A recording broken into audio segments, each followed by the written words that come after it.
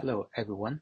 My name is Stanley Liang, postdoctoral research fellow from National Library of Medicine, NIH. Today, I would like to present our work on automatic quantification of COVID-19 pulmonary edema by self-supervised contrastive learning. This work was collaborated by my colleagues, Dr. Jilin Xie, Dr. Shiva Rajaraman, Dr. Feng Yang, and my supervisor, Dr. Samir Antani, from the Computational Health Research Branch, Lister Hill National Center for Biomedical Communications. This is the outline of my presentation. My talk will start with a brief introduction of the background and our research motivation. Then I will introduce the framework of applying self-supervised contrastive learning for the extraction of lung edema manifestation features, and the chest X-ray dataset we acquired from MIDRIC, or the Medical Imaging and Data Source Center. Then I will introduce our model architecture and the results of its internal and external test performance. Finally, I will draw a conclusion on this research with a brief discussion. The COVID-19 pandemic has caused about 7 million deaths since 2020. Machine learning, particularly deep learning, has gained utmost popularity for COVID-19 diagnosis.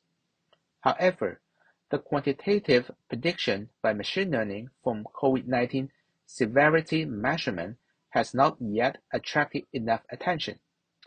It is partly because of the network vulnerability from adversarial attacks by random noise, as shown at the bottom right of this slide.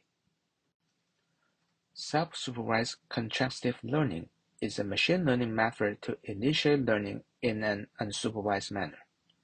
In order to acquire meaningful feature representation by minimizing the contrastive loss as shown in the middle left of this slide, the original contrastive function is similar to the softmax function, but it computes the cosine similarity score. The very similar examples will have a score close to 1, and the extremely dissimilar example will have a score close to 0. So, after taking the logarithm, it is easy to apply a loss function, where the success of learning image similarity will let the objective loss approach 0.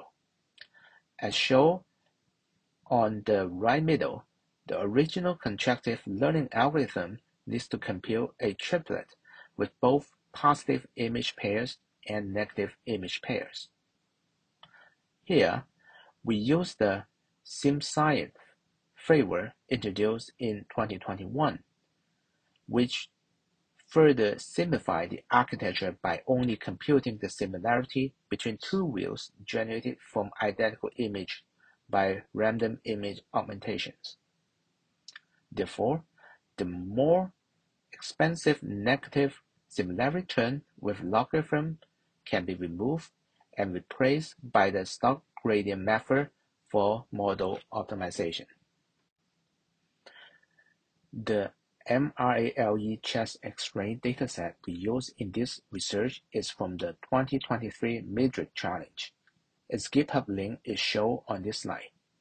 The original images are in the DICOM format, but we convert them into PNG format with 3 color channels to fit the input requirement of the ImageNet portrait network that we use as backbone for feature extraction.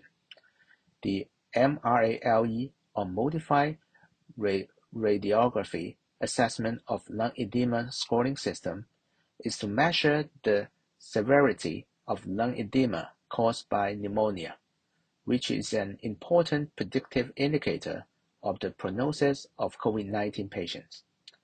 This dataset contains the MRALE score annotated by the medical experts, including the overall MRALE score ranging from 0 to 48, and the 4 scores representing the extent of involvement of the edema and the degree of density of the alveoli of both lungs.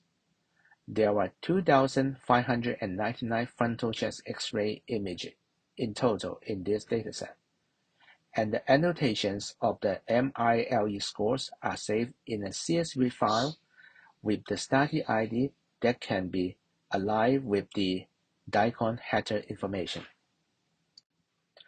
The complete model architecture is shown on the upper right of this slide. The optimization is divided into two phases. The first one is self-supervised learning, in which our purpose is to train the encoder to extract the meaningful patterns from the chest X-ray image, and represented by a 2048-dimensional vector.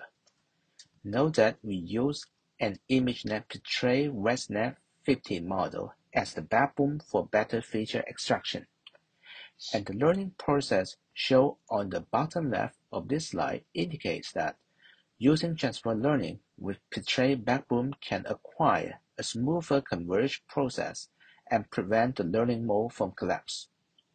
In addition, the projector and the stock gradient mechanism form a teacher-student learning mode where the forward pass of the two image views only causes one backward propagation. Thus, the student network or the student phases of the SimScience backbone network can be effectively optimized. We compute the loss by comparing the contrastive similarity of the projector outputs to the predictor outputs, where Z1 and Z2 are the outputs of the projector and P1 and P2 are the outputs of the predictor, as shown in the formula on the middle of this slide.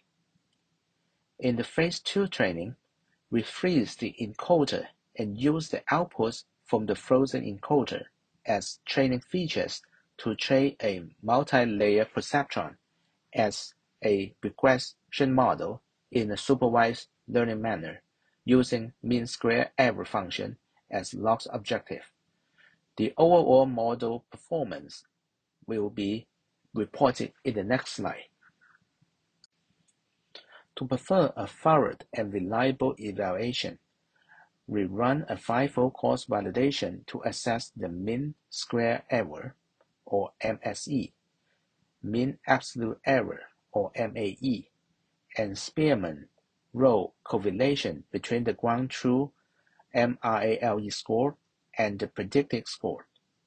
Three models are used for performance comparison: the proposed self-supervised contrastive regressor with Portrait ResNet 15 backbone, an identical model without Portrait weights and train from scratch, and a Portrait ResNet 15 directly trained as a regressor to predict the MRALE score. The mean of the matrix with the corresponding 95% confidence interval is shown on the table on the left, and the figure on the right indicates their training process.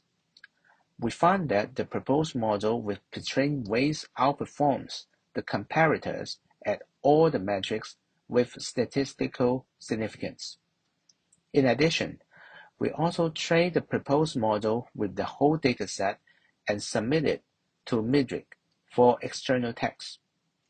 According to the statistics from Midrick, the model has a prediction probability concurrence of 0.811 and a quadratic weighted kappa of 0.739.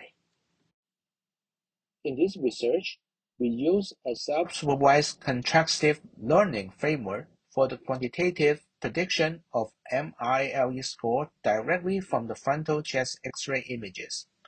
The SimScience architecture is used with the Portrait ResNet 15 network as backbone for diagnostic pattern extraction.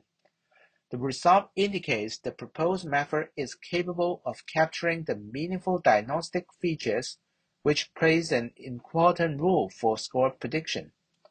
For future work, we will focus on using more advanced architectures such as region transformers to further separate the vision patterns from medical images and try to build the AI architecture for medical semantic representation by unsupervised and self-supervised learning method for medical image analysis.